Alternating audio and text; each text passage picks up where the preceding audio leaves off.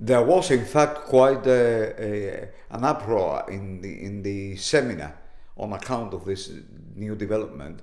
And I think it's important to understand that it's not about the substance of the issue. It's not because there is a desire for jurisdictions that register companies to reveal who the real owner of the company is.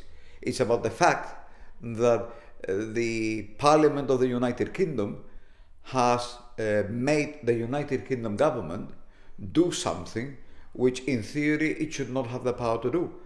The effect of this is that, independent of the merits of whether you open company ownership up publicly or you don't, the fact that in the UK they're going to legislate for theoretically 10 overseas territories won't apply to everyone, because there are some that, you know, Pitcairn Island doesn't have a company registry, only 50 people there.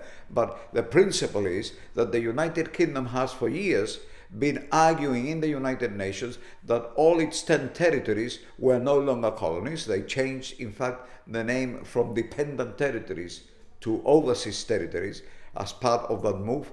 They were arguing that now they were fully self-governing to all intents and purposes, and that the new constitutional relationship was one of a modern relationship which could in no way be described as colonialism. Well, look, if you've got 10 territories and they're not colonial territories, which means they're not ruled by you, they rule themselves, you cannot make rules for them in London and impose the law on the territory.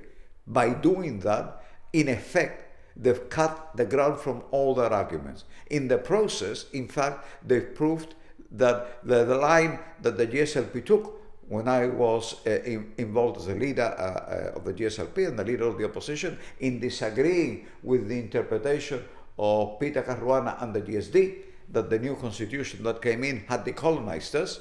Remember, to the extent that he went.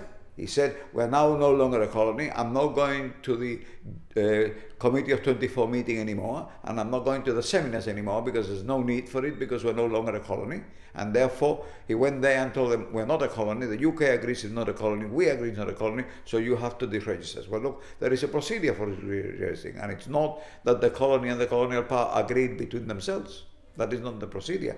The procedure is the level of self-government.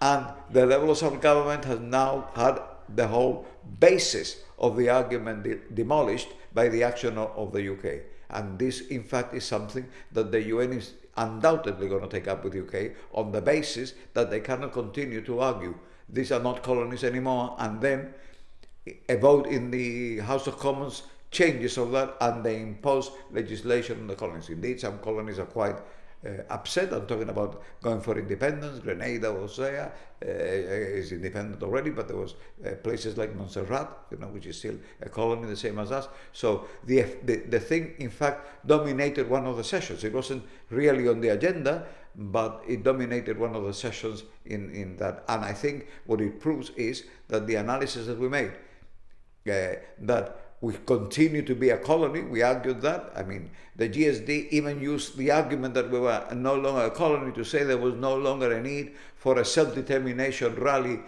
on National Day in casemates, because we had already used up self-determination. We had already been decolonized, and therefore we was just now a family outing and a holiday. Well, look, we didn't believe that. We continued.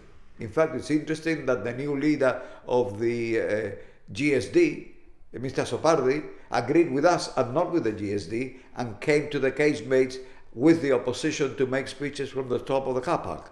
So I imagine he is making the same interpretation as I am of this.